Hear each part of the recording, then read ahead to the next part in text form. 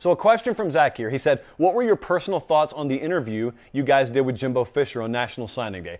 Well, Zachary, I'm glad you asked because I have plenty of thoughts. So those of you who missed it last week, we're on National Signing Day. We started at 9 in the morning. We're all the way at like 3 or 3:30 in the afternoon. So we've been on several hours. Several cans of caffeine have been consumed.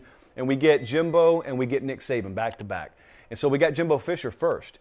And we got a little ways in there. And let me tell you guys, there's a lot going on behind the scenes on those shows. So you have the SID, the Sports Information Director. You're in constant communication in the control room. The control room is then in your ear in this little earpiece here called an IFB. And so much as producer Jesse's talking to me right now, I got Trey Scott and I got Tully and the folks down there in Fort Lauderdale doing a great job, and they're in my ear and they're letting me know how much time Jimbo Fisher has. So I find out we got about minute and change left. So I figure I'm going to ask him a generic NIL question, and he can go wherever he wants to with it. So I just asked, what do you think about NIL, and how did you guys use it for this signing class? And he said it didn't affect recruiting at all. Now, I don't believe that to be true, nor does Jimbo Fisher need for it to be true.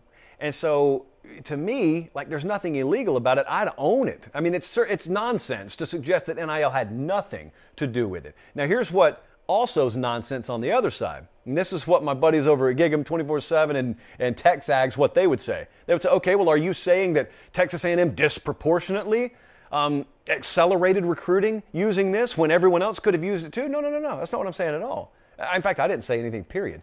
But Jimbo took it and ran with it. Now, he wasn't directing his ire at us. I just happened to ask the question. But boy, he got into sliced bread, literally, and he got into a lot of the headlines that have been out there about an X and Y dollar figure that had been used by Texas A&M to attract this recruiting class.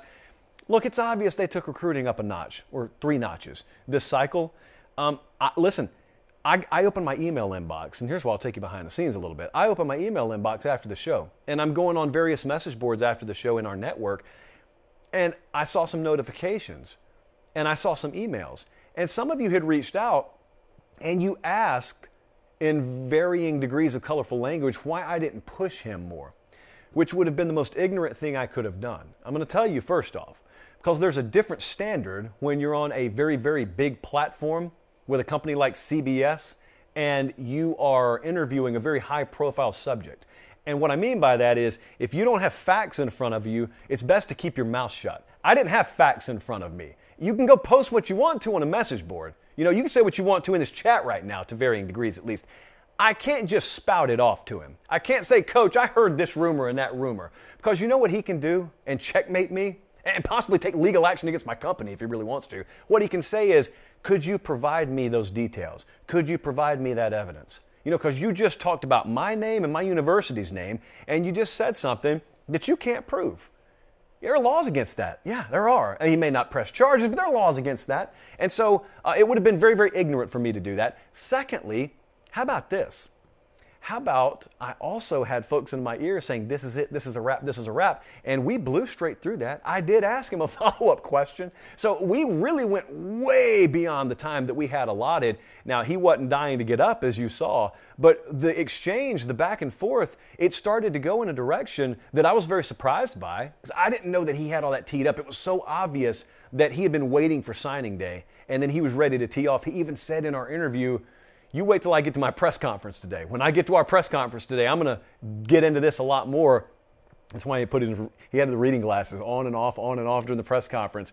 Look, I got no problem with Jimbo Fisher. In fact, afterwards, we talked to A&M. They said, good stuff, great job. So there was nothing between anyone here and Jimbo Fisher. There was no ill will there at all. I did think that it was a little curious that he said this didn't impact recruiting at all. I think it did impact recruiting. But at the same time, if I'm a Texas A&M fan, what I would say is everyone could have played by this game. There are certain state laws that prevented some universities from playing it like other universities did, and that's not A&M's fault. A&M, as best you can tell, and I didn't have any of you provide me any definitive evidence, as best I could tell, with the information in front of me, they just played the game the way they could play it. And they signed the best class in the history of organized recruiting rankings in the process. But I had fun with it. Like, I was glad it happened. Number one, because we got a head start on the rest of the nation because he didn't have his press conference for another 30 minutes.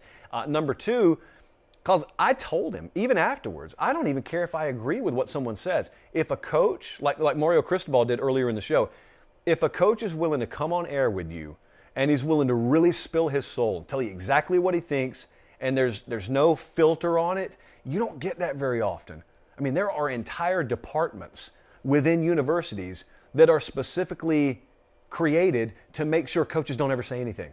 Make sure players don't say anything, make sure coaches don't say anything. So when one's willing to be open and raw and honest with you, I said when we wrapped up the interview, I appreciate you for saying what a lot of people in your profession would never say. And that's just how you honestly feel. And I knew at that point, you throw it out there, you let the public think what they think about it. I don't need to tell you what you think about it. It's the entire reason you tune in. I mean, you're not 5 years old. So some of you loved it, some of you hated it, some of you thought he was lying, some of you thought he was telling the truth. There are always shades of gray. Where I think he's the most aggravated, and I totally get this, in this vein I would probably be just like him. He says it had nothing to do with recruiting. I don't buy that. But here's also what he knows. He knows that he has put together a staff out there that's really good, and they killed it out there, and they hit the pavement like they've probably never hit it before. And he feels like when people just throw out a dollar figure that may very well be false, but when people throw out that claim in general, they're discounting the work they've done. And that would aggravate me too. So I understood it from all sides. I understand people who call BS on him when he says there's nothing about this that impacted recruiting. I totally get how he'd be irate when people just dismiss a record-setting class as, well, yeah, but they bought it. Well, no, that's not the way it works. That's not exactly the way it works. So I credit Texas A&M, and I think that you will see a lot of adjustments made from a lot of different angles because of the way this recruiting cycle in general played out. But what you can't do is you can't take that away from them.